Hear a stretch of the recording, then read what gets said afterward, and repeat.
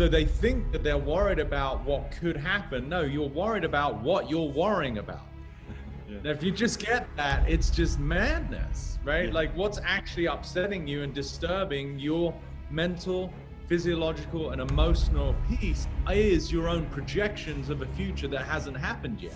Welcome to the Siimland podcast. My name is Siimland, and today we talk with Peter Crone. Peter is a writer, speaker, coach, and human potential enthusiast. He works with athletes, entrepreneurs, and organizations in overcoming mental barriers and achieving success. This episode is brought to you by BioOptimizer's Magnesium Breakthrough. Almost every person is deficient in magnesium because it's being depleted by stress, and on top of that, our foods are also much lower in magnesium because of soil depletion. BioOptimizers has an amazing full-spectrum magnesium supplement called Magnesium Breakthrough. It includes 7 of the most important magnesium types. Check out Magnesium Breakthrough at magbreakthrough.com/Siim and use the code Siim10 for a 10% discount. Peter, welcome back to the show. Thank you, my friend. Good to see you again. It's been a while. Yeah, it's good to see you. And we had like our podcast maybe like a year ago or something. But it's a little longer. Yeah, a little bit longer. But yeah, it's been quite of a hectic year so far, and a lot of events have happened. A lot of fun things to like talk about. I'm not sure what you're referring to, but that's okay. Yeah, we're in a different simulation. Yeah, you could say it's a slightly different planet we live on, but yeah, crazy times. Yeah, absolutely. But how has it been for you? Like the difference between like LA is pretty big compared to like Estonia and like Europe. So what have like anything serious happened to you during this lockdown period, or how's it there? Nothing serious to me personally. I mean, it's certainly a trying time for everybody, you know, and within my area of expertise, I'm obviously getting a lot of questions and people reaching out for support. This is, I would say, far more challenging psychologically than it is physiologically, right? I mean, I know people are scared of this boogeyman virus, but I think that for the most part, with all due respect, is a complete decoy. You know, like you and I live in the world of health optimization and true wellness. And we sadly live in a world that doesn't know what true health is, right? We live with systems that are focused on disease and sickness management. So I think there's a lot of struggle right now for people as a byproduct of this, more so than the actual direct effect of any virus. I'm just calling it sort of very revelatory, meaning it's revealing what dysfunction we have on the planet, the way that people abuse themselves, the way that people abuse each other, the way that people abuse our planet. So that to me is the gift of the virus, is to show that as a species, we're really pretty unevolved. And it's quite embarrassing, honestly, the absence of intelligence in the way that people treat themselves, others, and as I said, our planet as a whole. So, and also these industries that are inauthentic, you know, with being polite, but like you look at the healthcare industry, for example, it's a misnomer because it's not a healthcare industry. A doctor is a specialist in pathology and pharmacology. That's what they study.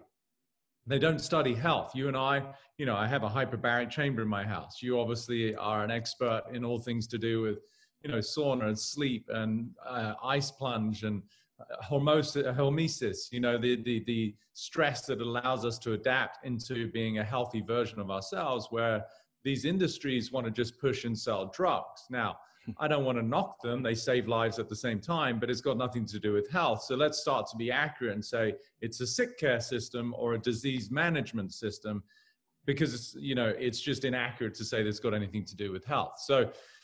So I think the virus at one level is, as I said, a gift, because we get to revisit all of these things that are happening on the planet that are a complete disservice to humanity. So my focus, my passion has always been creating a new construct, creating a new world for people to live in, where there is love, there is kindness, there is vitality, there is harmony. That's, you know, the antithesis of the current state of affairs. So nothing serious has happened to me, but, you know, it's just sad to see the millions of people's lives that have been absolutely devastated and ruined because of the choices of a select few who, we could say are totally ignorant to what's actually going on, right? The virus isn't actually killing anyone. It's revealing people who are already sick, and invariably on pharmacology, products that are actually making them more susceptible. People who are on statins, ACE inhibitors, it's been shown that upregulates the ACE2 receptor on a cell, which is where the COVID binds. And then if you're particularly in a high polluted area, like, the Wuhans, the New Yorks, the LAs, like, you're going to have those particulate matters bind with the virus, go into the cell, and then create the cascade of proteins that then lead to the hypoxia that's killing people. So is it really the virus, or is it the fact that people are already sick, right? Yeah. So that's my take. Yeah, I totally agree with you that it has been like pretty revelatory, and a lot of things have been revealed, especially in regards to like these like pretty obvious fragilities, like in the people's personal health, as well as like we probably should have been aware of the potential of these kinds of things happening. Like these pandemics happen all the time on a grand scale in history, and they happen pretty frequently. So why didn't we have like some sort of like people practice fire drills, people practice like gun drills or whatnot, but they don't practice these kinds of drills as a society and as a whole. So it's quite interesting to see that we kind of we're living in this bubble almost, that people expected this modern society to protect them against everything like nature itself, and but we kind of realize that this bubble is very fragile, and there's actually this outside objective world that isn't out there to take care of us, so to say. Like if we were to be putting into ourselves in nature, then we don't have like all these protections that would shield us. So we kind of at least for me, and I would hope that a lot of other people kind of snap themselves out of this bubble, that everything isn't supposed to be safe, and we're actually in this very deviant society where we are living in this very like bubble wrap society. Yeah, and I'd actually say that the bubble is that barrier to Mother Nature is actually what's creating our dis-ease, right? The more that we are out of harmony with Mother Nature, then the more that we're creating dysfunction. The second law of thermodynamics, this is just a principle of physics, will say that a system put in isolation increases entropy.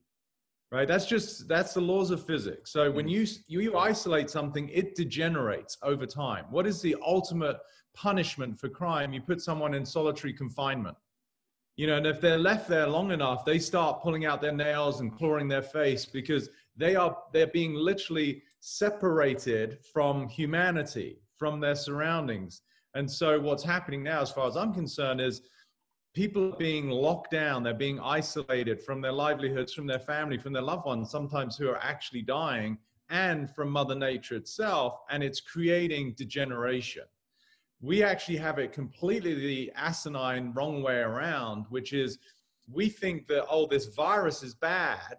No, humans are the virus. Right. Humans are disgusting in the way that they like push drugs, that they slaughter animals in the most, hideous conditions. They ruin the planet by tearing down rainforests and, polluting our oceans and our airways. And then they think that it's a virus that's killing us. No, we're as a whole are so sick just because of the way that mentally, physiologically, emotionally, we've completely destructed what it is to be a human who's in harmony with their surroundings. So that's why the virus to me is absolutely categorically the least thing to fear. What is scary is the fact that big pharma, which, as I said, could arguably be way more responsible for deaths than a virus, just by virtue of the fact that people are on these statins and ACE inhibitors, which of course is a byproduct of the fact that they've got cardiac disease, kidney issues, they've got diabetic, or they've got high blood pressure, which we could say is the responsibility of the individual. But now that they're on these drugs, that's actually making them way more susceptible. Yet people think that pharmacology is the big savior with some BS vaccine. Like, it's just complete insanity out there. Like, nobody's actually using intelligence. So I get what you're saying. Yes, if I were to live in the woods, it'd be nice to have a shelter. You know, there's animals, but as it relates to our relationship to Mother Nature, we are completely clueless. We are literally poisoning ourselves. It's a sick planet. And therefore, if we live within the auspices of the planet, how can we thrive when we're actually creating our environment to be toxic? And that doesn't even talk to the agricultural industry, right? Like everything covered in glyphosate, which is a known carcinogen, which interrupts one of the most important pathways that creates an enzyme that would be dealing with an RNA, DNA virus like this in terms of clipping it. But if those amino acids can't be created because people are eating GMO foods, which are not biologically available, covered in herbicides and pesticides, which are known to be toxic, and therefore they can't create good immunity, you've got this vicious cycle, which is fantastic for these big corporations making money, but it's got nothing to do with health.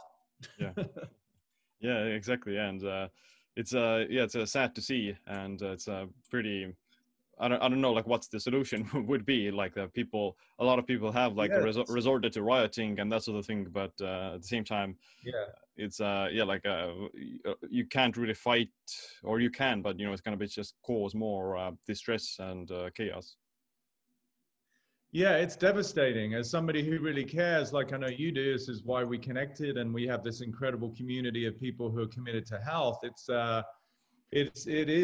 very trying. It's very difficult because you'd like to believe that there are certain people within positions of authority that genuinely care, but it just doesn't look that way. You know, it's all about money. It's about cash. And this is why I love Ayurveda, part of my practice, right? We say that everything we talk about makes a lot of sense. It just doesn't make a lot of dollars. And, you know, and so the most revered Ayurvedic doctor is the one that doesn't have any clients or patients in his waiting room because he's empowered and educated his community how to take care of themselves. Now, you just get your head around that. It is such a beautiful system, but it flies in the face of trying to make money off people, right? So if, you know, I shared yesterday, I was on a podcast, I said, if we were sitting in a pharmaceutical like headquarters and they getting their numbers for the first quarter and they're like, oh my gosh, like our drug sales are 50%, they've dropped, they wouldn't be celebrating, which would be a reflection of the fact that people don't need so many drugs because they're taking better care of themselves. That would be a company that is dedicated to people's wellness. No, they want to sell more drugs. They even have in America, I think there's only 2 or 3 countries around the world where you can literally brand yourself and advertise drugs. That's how disgusting it is, that they will pay actors to run through meadows and look all pretty, you know, with little puppies and children, but it's really selling a drug, right? People used to think that drugs was something you get in a really sketchy part of town, like at midnight or 1 o'clock in the morning from some dealer, you know, under like really like, you know, illegal situations or conditions. No, now they just pump it through all of, you know, the TVs that are around the States in the middle of your favorite TV shows. They're the drug pushers now. You don't have to go down to like Skid Row and get drugs. It's just bonkers. So it is devastating. And how do we change it? It's intelligence, you know, you got to like educate people that just because someone's in a white lab coat doesn't mean that they have your best interests at heart, nor do they know much about health. I mean, the food industry isn't interested in medicine, and the medical industry isn't interested in food, you know, so they just are a vicious cycle, one feeding the other. People eat shitty food, they don't, you know, create health, and then they need medicine. It's a, as I said, great system for making money, but not as it relates to people's wellness. So we got a long way to go, and it is at times it's very disheartening and overwhelming. Yeah, totally. But you know, at the same time, I think like the only thing that you can really do is to just, you know, educate yourself and get the right information and take care of yourself. So if you are, let's say, if you are healthy, and then you don't really have to resort to like the pharmaceuticals and that sort of thing. So you know, that's why the first and most important thing is still to kind of keep yourself healthy, both physically and mentally, and to kind of always keep yourself educated and up to date as well. And that's what I'm trying to do, what I can, right? Like you and I are, we could say, health experts, right? Like we are passionate and committed to what it means to be healthy. We look at things like sun exposure, grounding, hydration, sleep quality, the types of food you eat, when you eat, intermittent fasting, doing detoxing through infrared saunas, cold plunge. I have a hyperbaric chamber. Like there's a myriad of different methodologies now that are available to people. But as you said, either they don't have the knowledge or they don't have the resources, which is tough. Yet the government will spend billions to, try and fast track a vaccine. It's just insanity. Why wouldn't you clean up the food processes and our oceans and educate people as it relates to what it means to be truly healthy? That's what gets my goat, is that it's the pretense of, oh no, this is for your health and safety. With all due respect, bullshit, it's not. You don't shut down Mother Nature, but leave a liquor store open and say this is for your safety. What does that got to do with health, right? So it is about the individual getting educated. I'm sure, you like myself, I haven't touched pharmaceutical products for decades, Now, that doesn't mean I'm special. It just means I'm fortunate that I've learned and educated myself. I've got discipline to take care of myself.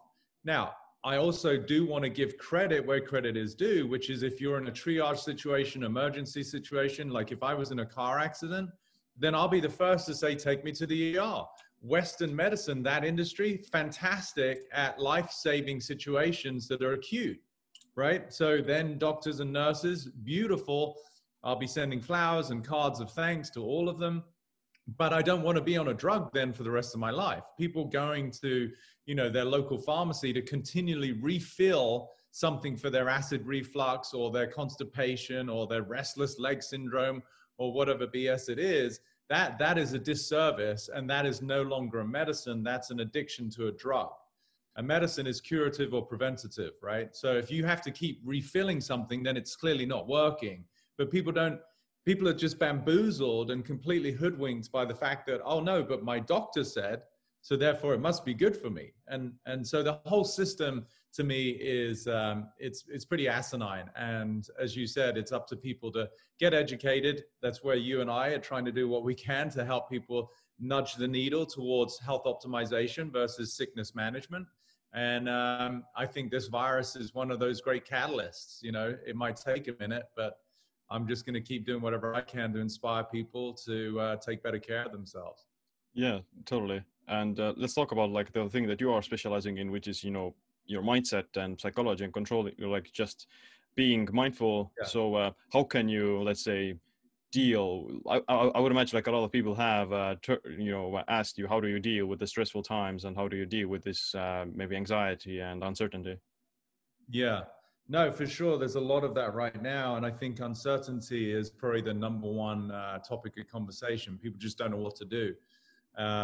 But it's one of my distinctions I teach, that the very nature of life is uncertainty. Just like we could say that fire is hot. Well, then life is uncertain, right? That's its actual structure. It's always been uncertain. So we could say that prior to the virus, people were somewhat delusional that they had security. They had some sense of knowing what was going to happen just because you have the predictability of a job that you went to or a family that you had.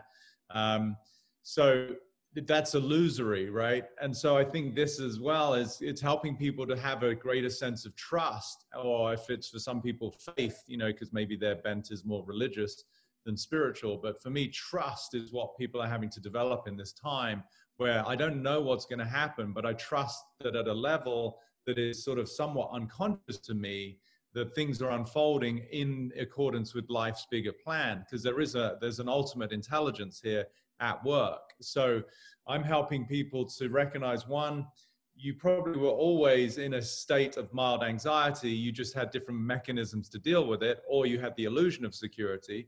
Whereas now you're actually getting to really look at, can I be with the nature of life as it is uncertain and not get into some state of panic or fear? Because really, what is the common emotion right now is fear that people have.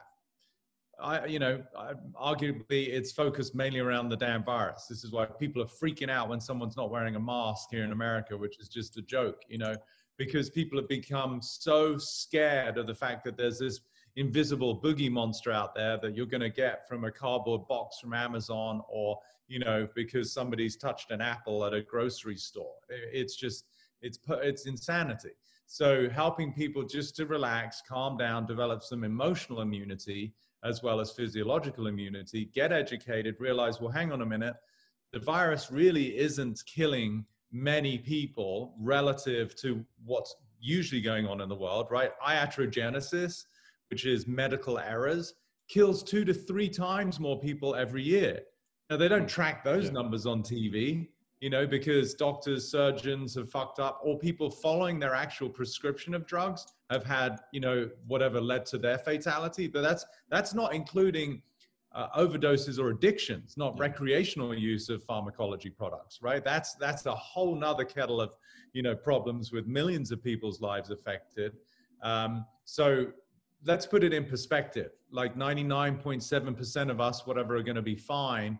And of that small percentage who sadly do pass, for which I have compassion for those families, even the CDC recognized that 94% of them had comorbidities, an average of 2.6 comorbidities. So you start to break down the numbers. It's just kind of crazy that people are freaking out over something that maybe 10, 11,000 people in the States have died solely from COVID itself. Now, if we were to really look at who they were, chances are maybe they were also on some kind of medication, or they had a shitty diet and lifestyle. You know, there's going to be a few outliers that might, oh no, he was healthy and in his 40s, and okay, great. But that's like 1 or 5 people, you know, relative to how many millions are dying every year from cancer, diabetes, you know, cardiac disease, that they don't trace or track on TV for you, because that makes good money treating those people. So, so I'm using perspective, you know, let's just not freak out here. Education about how to be healthier so that you have a robust immune system. And then also, I think, you know, it's a way to start to reevaluate what people are committed to in their own life. People are looking at their careers and going, well, maybe I don't want to be in this job. It's kind of been very stressful, and I've just done it for a monthly paycheck. So people are getting to have an opportunity to reevaluate every area of their life. So I'm just supporting them that way. But I think the biggest thing is to recognize the fear, and the predominant fear is of death. And that is a big one for people. But it's, I think death is one of the most beautiful conversations, ironically, because in order to stay alive, you have to continually die. The fear of death that people have is the death of themselves, the ego. But that is the ultimate form of liberation. When you get over your own fear of your own identity, there is nothing more enlightening than that. So that's, again, a gift when people are ready to really look at the demise of their own persona and discover true freedom on the other side of it. Yeah, that's a frightening like idea for a lot of people, but it is indeed quite liberating, so to say. So if you like, and I also want to kind of emphasize the point that you said the uncertainty is one of the most certain things. It's actually like one of the is like the only certain thing in the world or the universe that there is uncertainty. So isn't that beautiful? Yeah, and like I think a lot of people, you know, once they realize that, they can also, you know, acknowledge that, you know, you can't control it because it is uncertain, and therefore, like, you're being somewhat anxious and fearful of a thing that you can't control, which is like counterproductive in a way. You can't control the weather, and you can't control, you know, the situation. So there's nothing really, you know, beneficial, or you're not gonna get anything out of it if you're worrying or if you are like fearful. So I personally just feel like it's much more better to focus on the other things that you can control. Yeah, it's an exercise in futility. And as you said, you're not going to get anything out of it other than what I would say you do get out of it is the byproducts of it, right? Which is dis-ease, right? That's why I love the word dis-ease, the absence of ease. And the absence of ease, it cascades through your emotional body into your physiological body, where eventually it will manifest as disease. So if you're in a state of stress, as you know, through the sympathetic nervous system, if you're in a constant state of mild fight or flight or to severe fight or flight, then your ability to actually repair and rejuvenate yourself, to sleep properly, to digest food properly, all of that is completely impaired, which means your body has to degenerate over time, which then is going to lead to sickness. So you don't get anything out of freaking out about life or trying to control it. But what you do get is the opposite of what everybody wants, which is you're creating a pathway to sickness. So the more that we can find peace with uncertainty, because as you said correctly, it is the only thing that is certain, then the more that you're going to be liberated. And that then pushes us actually into parasympathetic, because we're in a state of ease, which of course allows us to digest our food well, to not be in a state of urgency, to sleep better.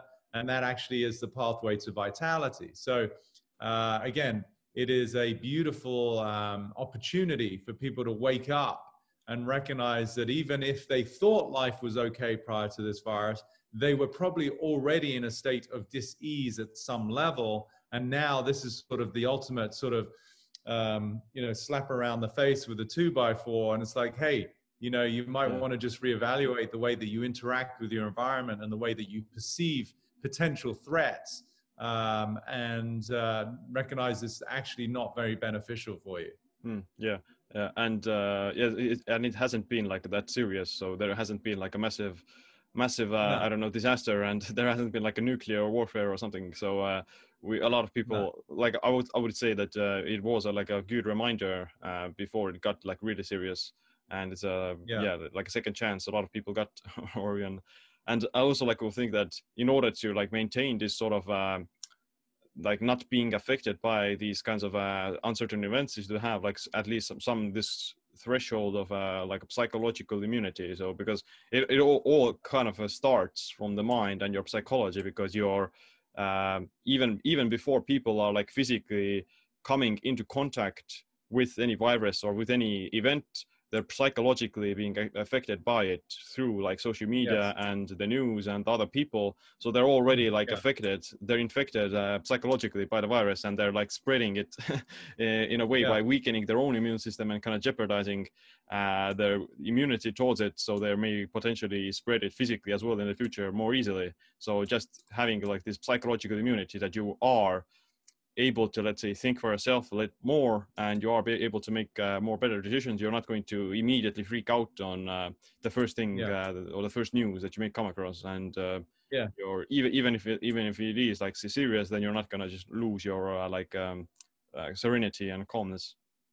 Exactly, 100%. And this is where the insanity is, right? If the nature of life is uncertain, meaning we don't know what's going to happen in the future, then when you really understand that, there is nothing to freak out about, because you don't know. What people are freaking out about, and this is a bit that I want people to understand, and this is where my work has such a profound impact on my clients, especially my athletes who are performing at the highest level, is the realm of the future is unknown. And yet the ego mind, which is by default looking to predict and protect because we want to survive, the primordial pattern of any organism, right, is to survive. So it will then project, superimpose a potential worst case scenario in the future. So they think that they're worried about what could happen. No, you're worried about what you're worrying about. Now, if you just get that, it's just madness, right? Like what's actually upsetting you and disturbing your mental, physiological, and emotional peace is your own projections of a future that hasn't happened yet. See, if I went up to whoever is freaking out about the virus and I said, oh yes, I'm the world's greatest fortune teller, I've never been wrong, I'm 100% accurate, and I'm going to tell you that in your lifetime, you will never contract COVID, you will never be affected by a virus, immediately they would feel a sense of huge relief. Now, what I'm presenting to them is as real as the future they're freaking out about. Why? Because neither of them have happened yet. Right? So when people really understand that, I'm presenting a future that has, quote unquote, we could say a positive outcome. What they're worried about is a future that has a negative outcome.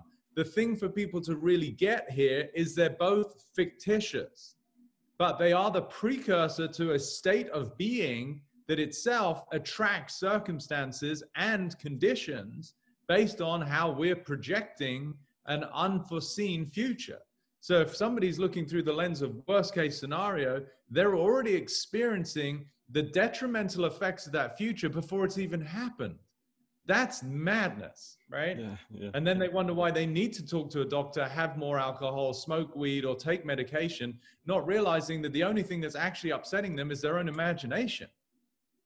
So when you start to see that mechanism for what it is, which is, yes, it's all about survival and self-protection, but it is nonetheless self-generated.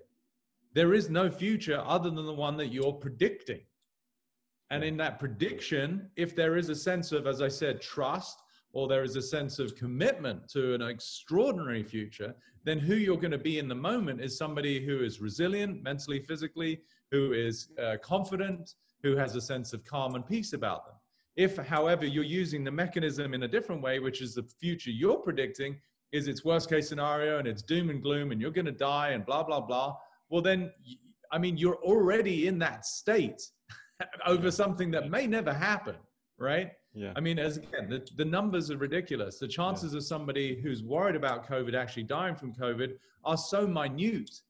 So they may well contract it, go through months of fear, go through 3 or 4 days of symptoms, and then be on the other side of it and go, oh, I was fine. Yeah, but you've actually created more damage from the months of concern than you did from the 3 days of actually contracting the virus.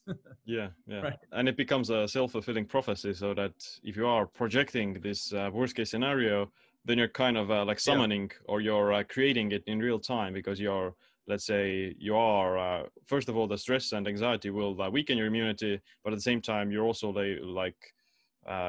you're going to engage in certain activities that kind of, make it more likely to happen, like the worst case scenario. So yeah, it's the mind is really weird in a way, and it applies to any other area of your life as well. Like maybe people are like, maybe for example, in terms of like public speaking or asking someone on a date or something, they're already projecting this fearful worst case scenario into the future without it even happening, and then they're all like making it more likely to happen and making it just real, just because of this self-fulfilling prophecy. 100%. And that's how powerful the mind is, that we start to recognize, wow, I'm creating my own experience of life based on the projections, which are automated. So it's no one's fault, right? This is subconscious. These are survival, fight or flight mechanisms. But as conscious beings, as we evolve, what we get to see is I get to override those. I get to transcend those. I get to see, wow, there's a part of me just by virtue of being human that is coming from a place of terror, from fear. But just like many of your listening, audience, they probably have children. As a parent, when a child freaks out because they're scared, the parent doesn't freak out with them. The parent holds a space and goes, it's okay. They will hug them, they'll reassure them, they'll love them. So likewise with my work, it's doing the same thing, but within ourselves, is to notice the part of us that freaks out is no different than a scared child. And that we, as an hopefully evolved human being adult, we get to go, oh, hang on a minute. There is a conversation and some imagery in my head about a future that hasn't happened yet based on pure fear. Is that true that that's going to happen? And the answer will always be, I don't know, because it hasn't happened. And in that, I don't know, there is so much freedom to be had if you can embrace that. Otherwise, as you said, it does become self-fulfilling, which is the part of us that is living from terror, from fear, from panic, is going to directly impact our emotional state and then consequently our physiological state. As you said, the actions that we make, people are going to cover themselves in sanitizer and all of this nonsense, which is now further compromising them because the chemicals that are going through their skin that are affecting their hormonal states, that are weakening the immunity of whatever their skin has as a natural tendency to engage with its environment and protect them. Chemicals and alcohol have completely deteriorated that, but that is a byproduct of the fact that they're scared. They're wearing masks, which is making them more disconnected from people. They can't see through mirror neurons other people. When we can't see other people's faces, we tend to go into more of a threatening situation because you don't see if someone's smiling or engaging. So it's just a maddening cycle of one cascade into another where people are just getting increasingly scared, and as you said, physiologically for that reason, compromising themselves. So it's disheartening. It's sad. You know, I'm doing whatever I can to wake people up and go, hello, it's a virus. You know, we've got more viruses and bacteria in us than we do human DNA. Yeah. You know, love it, embrace it. Like, come on in. There's plenty of room. It's only for those people who are susceptible, who don't take care of themselves. Fine. Let's protect them. Let's maybe help them to get in better shape. Let's get them off shitty GMO foods that are covered in glyphosate. Let's get them on better sleeping patterns. Let's get them moving and exercising. Not spending billions of dollars on a vaccine that's going to be even worse and have all sorts of horrendous side effects. You know, that is an asinine approach. You know, that is a very old way of trying to deal like with this germ theory, as opposed to, no, let's inspire health so that whatever viruses come along, because let's face it, there's going to probably be more, that we're okay with it. You know, otherwise what, now adults are going to have a schedule like children of 72 vaccines, which is just hideous. You know, it's just disgusting. Yeah. And the vaccine can also create this false sense of security, or at the same time, it can also be this positive self-fulfilling prophecy, so that people get vaccinated so they feel more secure that they are immune to the virus. And then they actually, you know, create this positive hormones and positive state of mind that then protects them from the virus. But it's not necessarily the vaccine. It's again like the the beneficial, more healthier state of mind and state of physiology that actually kind of mediates a lot of the like immunity. The placebo effect, right? It's very powerful. And I think, you know, if if they were to just inject people with saline so that they didn't have all of the terrible side effects which are bound to happen that they're seeing in all the studies, you know, people getting all sorts of horrific reactions to these tests, at least then we would mitigate and get rid of all the physiological damage that vaccines do, and maybe just rely on the placebo effect, as you said, where people are like, oh, they feel this full sense of security, but nonetheless, it does cascade into their body where they can relax. They start digesting their food properly. They build their immunity, and their ojas is what we call in Ayurveda, you know, which is that sense of vitality. So that would be an interesting experiment, but of course, they're not going to do that. Well, I was going to say there's too much liability, but that's the other red flag, right? These vaccine companies have zero liability. If that isn't a red flag, then I don't know what is. You know, if you and I open up a coffee shop and someone stubs their toe on a table, we're liable, but you can inject people with poisons and you're not liable. I mean, if people don't see the insanity of that, I don't know which bit they're not understanding. Yeah, that's a bit of a weird thing, and something to be cautious of. But are there like any more, let's say, immediate ways to relieve this stress and anxiety, like any practices or any breathing practices or meditation or something that you do? For sure. I mean, I help people, especially with breathing, right? Like, I think it's the predominant form of survival. You can go without food for weeks, maybe water for 10 days, a couple of weeks, a couple of minutes without your breath, you're done. So I think for people to be able to tap into their breathing patterns, as you know, when we're in a fight or flight state, our breathing tends to be very quick and very shallow. And so we can get into this acidosis state, versus when people can just slow down and take what I call LSD, not the drug, but long, slow, and deep breathing. So I always remind people, make sure you get your daily dose of LSD. So just to sit quietly and do something like simple box breathing, which is you breathe in for a count of 4 or 5 seconds, you hold for a count of 4 or 5 seconds, you breathe out for a count of 4 or 5 seconds, and then you hold for 4 or 5 seconds. So it sort of creates, that's why it's called box breathing, the 4 sides. Something as simple as like that, if you just did 5 counts of that, people, it's incredible how much more they would feel relaxed, and the cascade into, as I said, their nervous system that then allows them to just nudge into parasympathetic, which is rest, rejuvenate, digest. So now all of a sudden they literally become physiologically, chemically a different human being. So that's a great practice. In this time, I really encourage people to get together, not isolate. We thrive on community. We thrive on connection. I'm not saying be like irresponsible and go to a nursing home with very old people who are frail, but, within your family and friends, like hug, touch, be together. This isolation, as I said, based on the second law of thermodynamics, is creating entropy and degeneration.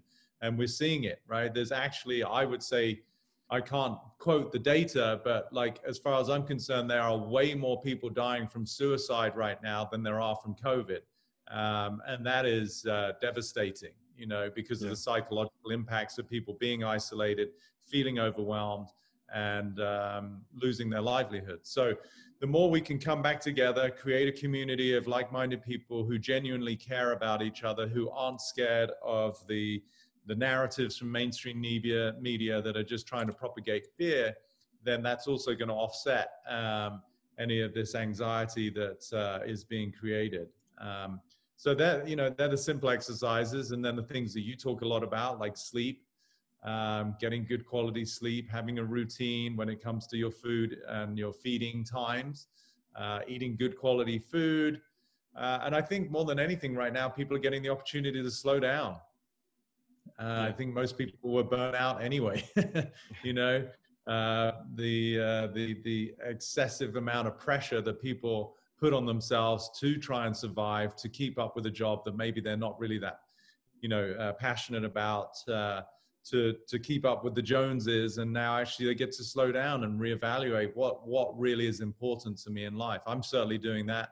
I've cut out a few things in my life, and just being grateful for the opportunity to be human, to have the awareness that I have, to not be freaking out about a virus that is part of Mother Nature, and that is actually, it's just a packet of information, right, that is revealing where we are a little bit, you know, off track as a species. So I'm grateful for the education that life is giving us, and doing whatever I can to help people recognize, look, we're not going to survive if we keep treating ourselves, each other, and the planet like this. So it's a beautiful wake-up call. So yeah, breath work, better habits, and a better perspective on what it means to be human.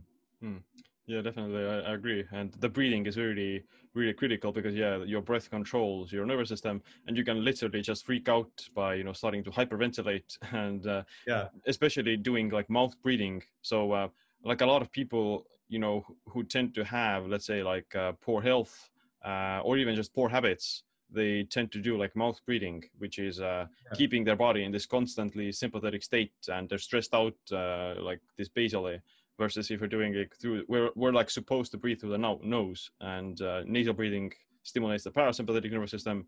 So if you are, you know, habitually just, you know, breathing through your mouth, then even when you're sleeping, then you are keeping your body in a stressed out state. So that's really like a bad habit that people tend to have, and it does have like a huge impact on sleep quality. And if your sleep is bad, then your like resiliency against stress, both physically and mentally, is lower. You're going to freak out much easier. And it's like a vicious cycle. You're stressed out. You're going to have bad sleep. Because you have bad sleep, you're not recovered. And you also then are easily more stressed out. You experience more stress, and that stress makes it harder to sleep again. So it's a really bad vicious cycle.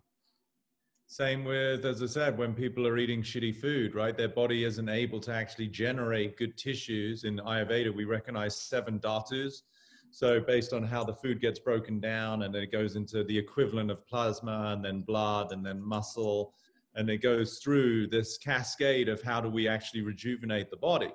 Well, if you're eating shitty quality food because it's GMO, or it's covered in glyphosates and all of these pesticides and toxic chemicals, or you're eating meat from slaughterhouses where the conditions are full of infections, the meat is injected with a ton of antibiotics, and the animals are completely traumatized. So they are also under stress. So their chemistry is adrenaline and cortisol.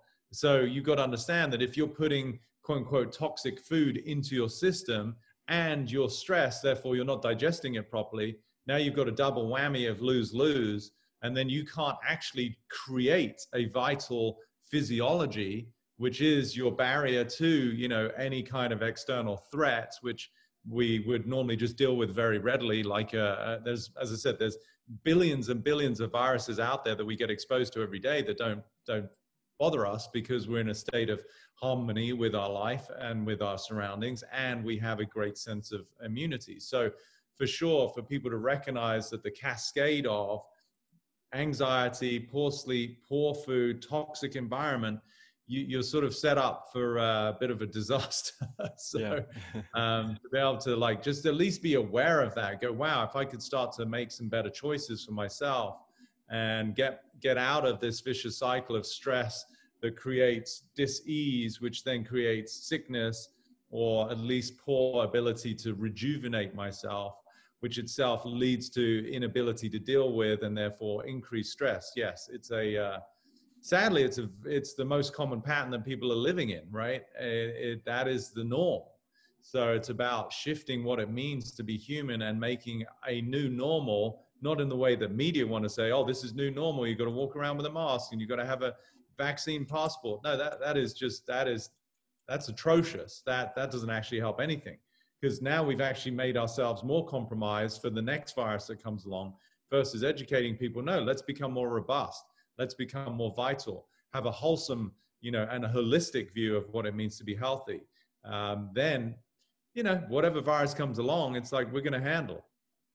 Yeah. You mentioned that the vicious cycle. So that's also like another example of, you mentioned the Newton's second law of thermodynamics earlier, but the vicious cycle is an example of the first law of thermodynamics, that an object stays in motion unless it comes into contact with another opposing object. So it basically means that if you are on the trajectory of the bad habits and poor lifestyle, then it's much easier for you to stay on that track, because you've gained so much like momentum, and it's harder to get off that track to get healthy because you're already in motion. Unless something serious happens, like unless you get a disease, you get cancer or heart disease, or some pandemic or something else that happens, then you have like this trigger or like a wake-up call that, okay, I need to change something. But up until that point, most people just follow the same trajectory because they're in motion. And the same applies to being healthy. Like if you're on the trajectory of being healthy, then momentum is on your side already, and it's easier to stay healthy because you already got the ball rolling, and it's harder to actually get off the wagon because you kind of realize what it feels like to be healthy, and you don't really want to trade it for anything else. No, it's beautifully said. And it's why it takes somebody, till they're 50, maybe 60, and they have a heart attack, to actually revisit their diet and lifestyle, even though there were many milestones along the way where, they've got on the scale and they're like, gosh, their average weight was say 190 pounds and now they're 220, and it wasn't that bad. And they were kind of tall, so you didn't really see the extra 30 pounds, but they didn't feel good in their body. That's a primordial symptom. And then they were like next, in a year, they were 250 pounds, and they just accumulated, which is the first stage of disease in Ayurveda. There's 6 stages, which is so beautiful. And the first is accumulation. And then they went to see their doctor and they said, oh, well, you've got high cholesterol. So now they put them on a statin, which they don't particularly like, but they don't know any better. So they just keep taking the statin, which now has all of its side effects. And they're actually now, as you said, working towards that cardiac disease that then becomes a heart attack. But they had many occasions, many opportunities to revisit their lifestyle. It took something traumatic, unfortunately, before they're like, wow, maybe I should actually start to lose a bit of weight, exercise, move more, eat better quality food, maybe be more loving to my family or whatever it is, versus, it taking that long for somebody to actually reinvent what it means to be someone who's got a bit of self-care and self-love. And I think the virus is the societal equivalent of a heart attack, where we're like, holy shit, we are just way off track right now.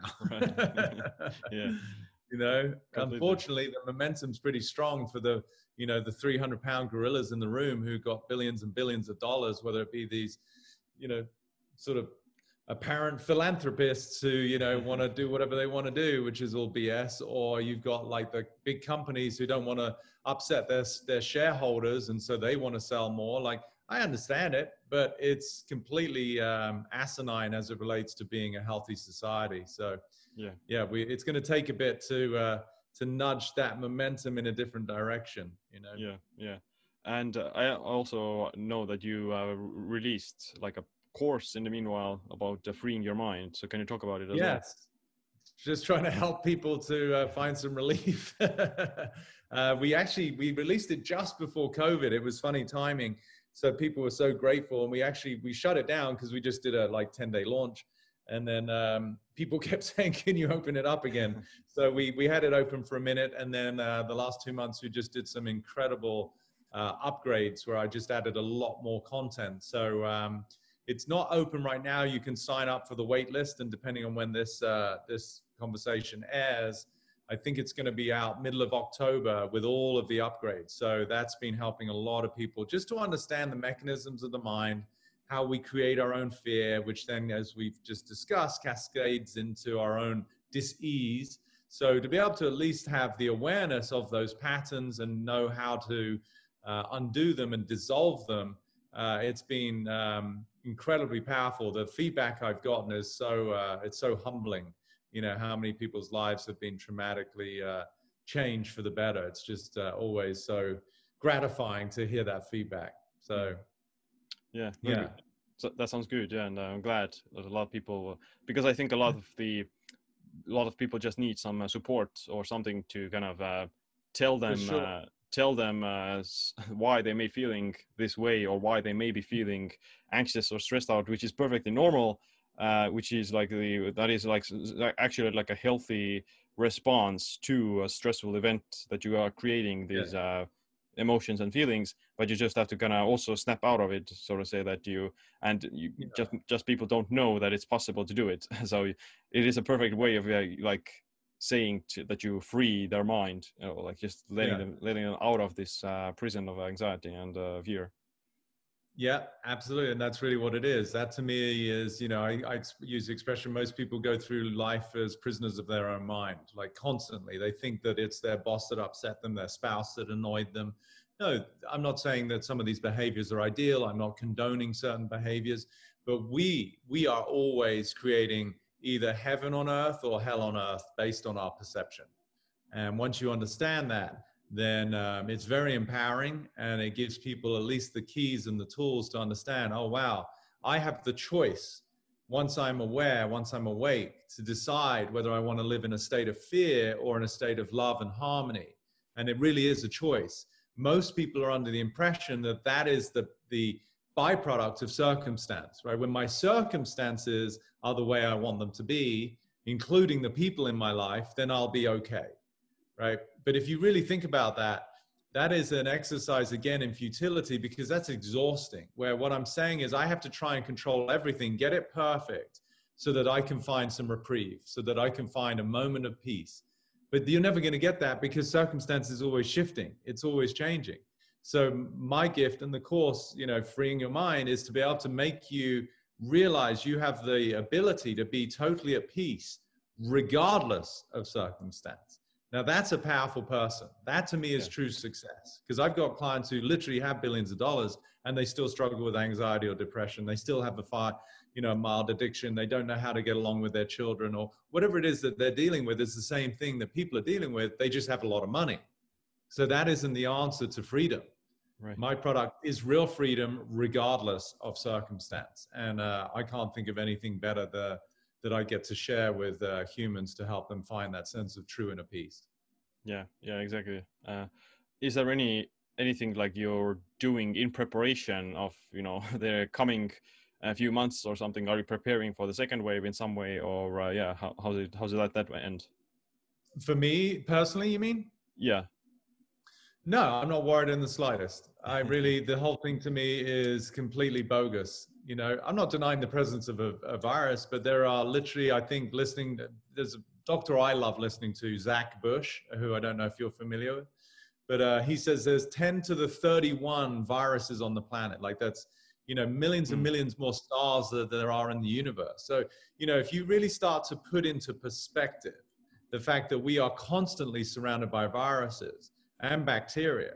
So for me, I'm not worried about a second wave at all. The only thing that could inspire a second wave is when people start taking the flu shot, which of course here in America, they are pushing like crazy, because they probably know that actually makes people a little bit more susceptible. I know that sounds like a very malicious intent, but unfortunately that's the world we live in. So I would just stay away as best as possible from any kind of shots, from any kind of medication that obviously is not vital to your survival. You've got to talk to your own professional medical healthcare providers, but and just learn to become much more educated about how to take care of yourself. I'm not worried in the slightest. If I get COVID, I'd be like, great, I got the latest update that whatever life is trying to give me. Right. Couldn't be less concerned about it. My only concern is the corruption, the oppression, the mandates that people want to force vaccines on people. That, to me, that's scary. That is way more lethal than any virus, as far as I'm concerned. Yeah, totally.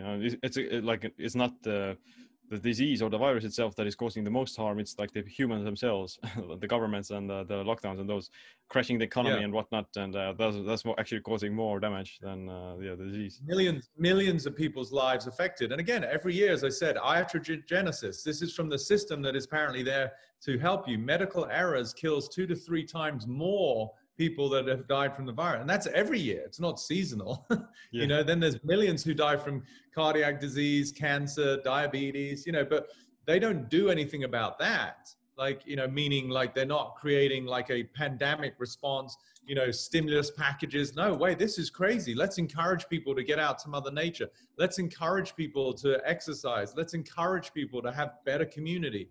Let's get rid of GMO foods. Let's get rid of glyphosate. That would be a reflection of authorities that actually care about people's health. But they don't, which just is confirmation that they don't care about people's health, which is a very sad thing to say. Now, that's not blanket statement. There are, of course, people who dedicate years at medical school who generally care about like helping people. They go into a system with all the best intentions of like, I want to be a doctor or a nurse because I want to help. But the system itself is broken. It's dysfunctional. It's great, as I said, for acute situations. I'll be the first to say, hey, you got hit on your motorbike, go to the ER. They're geniuses that will save your life.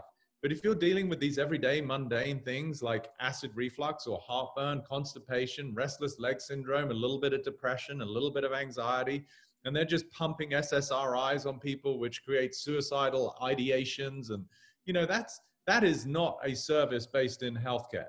It's just not. Right. And it's not even making it wrong. It's just an objective analysis, right?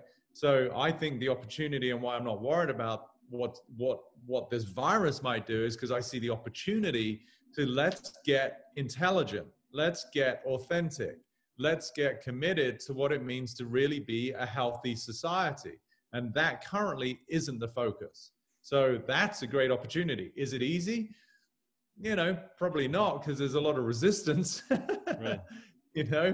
But there's for every $1 billion that a company makes from selling drugs, I promise you there's way more if you became advocates for health, because people want that. Like if you actually became somebody committed, which is what I'm doing, to helping people create vital lifestyles, people would pay way more for that than like having to go to the local pharmacy and put more drugs in their system. So I think it's an opportunity for there to be a great pivot, for people to wake up and go, oh, hi, hang on a minute. There is a much bigger marketplace to promote health than manage disease. Yeah. It's like people also create the demand to a certain extent. So if people demand vaccines and medications, they want the quick fix, then the companies, of course, are going to try to create that. But again, if the mindset and the demand changes, that the people want a healthy lifestyle, like preventative healthcare, so to say, then also the companies would be forced to change with that, so to say. So people just have to be smarter again as individuals and to create change from your own individual perspective. Yeah, and that's why I think it's beautiful in this day and age through social media, like podcasts like yours. People are getting educated. I've learned a lot from you. I've learned a lot from other health optimization specialists that have inspired me. And I'm already sort of at the cutting edge of what it means to be healthy, right? So there's just a wealth of information out there. Now, a lot of it sadly gets suppressed and people are getting censored, which is just, that is corruption, where these big companies don't want people to know about the hydroxychloroquines or, vitamin D or getting outside in the sun, because that is in a juxtaposition and in complete conflict with their mandates and their policies of trying to push drugs, that's sad, when you start to interfere with the expression of free speech. But there is still nonetheless so much information out there where people can actually start to become their own source of wellness. They can go, wow, I didn't realize that if I don't eat this toxic meat, you know, that I actually stand a better chance of having some vitality. Or if I don't buy produce that isn't organic, I stand a good chance of putting, you know, chemicals in my body, which are going to interrupt my endocrine system and my hormonal imbalances, you know, like that's, wow, that's good to know. So maybe they just start to, you know, move in a direction where maybe they can't fully afford totally organic, but they at least remove some of the worst culprits, and they start to feel better. When they feel better, they have greater productivity. When they have greater productivity, they generate more resources. They have more resources. They can take better care of themselves, right? So it becomes, instead of a vicious cycle, we go to a virtuous cycle. So it sort of spirals upwards. So, there's a lot of work to be done, but I still say, you know, we're here. We might as well make it a much better planet for everybody. Yeah, exactly. And that's a good note to start wrapping up as well. And like before, ask my last question. What's this? Or where can people learn more about you and your work? 2 places. Like the course, if people want to look into that, is just on my website, petercrone.com. So just my name. And then social media, Instagram, Peter Crone Official. We do have a Facebook. I'm not personally very active on that, but I know some people prefer that. I think it's just Peter Crone, the Mind Architect. But yeah, Instagram and my website are the best places to stay up to date with whatever I'm throwing out there to try and help people be, you know, happier, more free, more vital human beings, if you're into that. Yeah, of course. We're going to put all the links in the show notes. And my last question is, last time we talked, I asked, like, what's this one piece of advice you wish you adopted sooner? But I'm going to ask this time, like, what's this one piece of advice or habit you wish you adopted before, let's say, 2020? Moving out of America.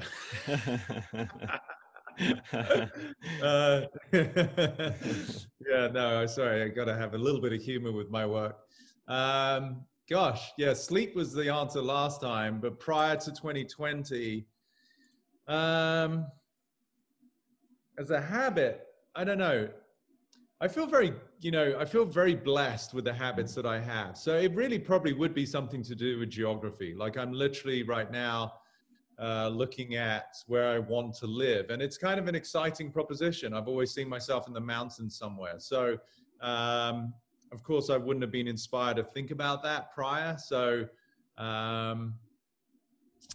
yeah, I don't know. Maybe be a little bit more dedicated with breath work. You know, because I do that, and I think it, but make it an act. Actually, I'll take that back. Let's look at flexibility. That's something that I know I could improve on. Just general mobility. Like I'm strong, I'm fast, I'm in great shape, I'm fit. But something that, you know, I notice, like whether you do it through yoga or any other discipline that helps to improve flexibility, that's something that I'm actually now incorporating more. So if I'd started back then, I'd, you know, be like a handy bendy gandy kind of yogi type. Yeah. Yeah, that's a good tip, and yeah, it does help with like just general functionality, so to say, so you don't get like rigid and stiff. Even, you know, like later years, people tend to really become very like stiff and not be able to, let's say, pick up their child or pick up a book from the ground. Yeah, or even get off the ground. I think it's a beautiful coloration. What's the word I'm looking for? It's a beautiful, it correlates beautifully with the flexibility of mind, right? Like when people become old, they tend to become not only rigid of body, but also rigid of mind. And we start to see this in people's stubbornness. And so I think to maintain the flexibility of youth is also to maintain the childlike nature of mind. And so I love that sort of synchronicity of flexible in mind, flexible in body. Exactly. That's perfect to end the podcast. So it was great talking with you. Great to catch up. And yeah, hopefully we can see each other in person again, maybe next year. Yes, if we are allowed on a plane without putting some toxic chemicals in our body. Otherwise, I'm not moving anywhere. Yeah. Yeah. All right, buddy. Well, thank you for having me on your show. I send much love to your audience, and hopefully this is inspiring people to take better care of themselves, each other, and the planet as a whole. Yeah, exactly. Well, thanks for coming. All right, bud. All right, that's it for this episode. If you want to support us, then leave us a review on iTunes and the other social media platforms. You can also share it with a friend. If you want to learn more about the topics that we discussed in this episode, then check out my new book, Stronger by Stress. But on that, thanks for listening to this episode. My name is Siim. Stay tuned for the next episode. Stay empowered.